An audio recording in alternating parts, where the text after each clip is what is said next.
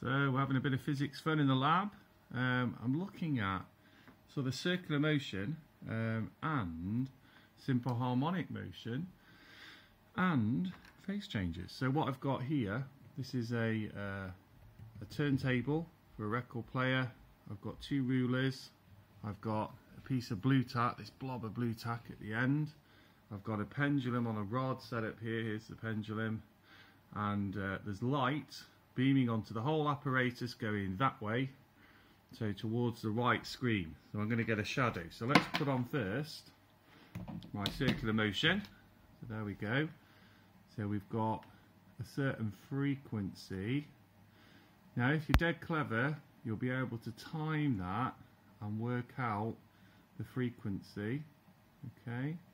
What I could do, let's have a go at this. Might be able to get my pen to the right spot.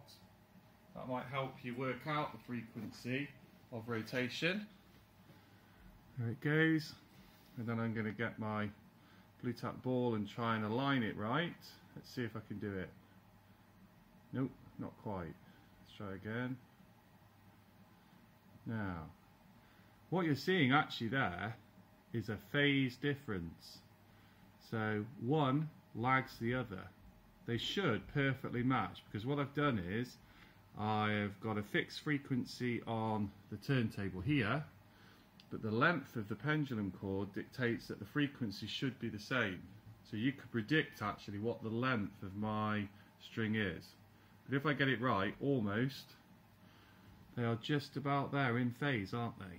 They are following each other, not gaining or losing time. They are pretty much perfectly matched.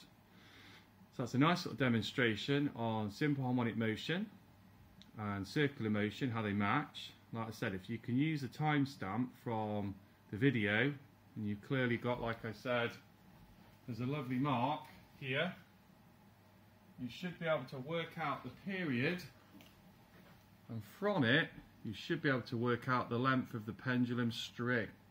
What I'm going to do is I'm going to measure that. So let me see. Pendulum string is in fact, hold on, pendulum string is, oh hold on, get the ruler in the right place. So I'm measuring from the centre of mass of the pendulum bob.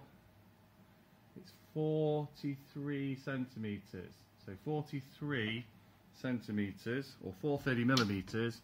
See if that works out. There's a video for animated science.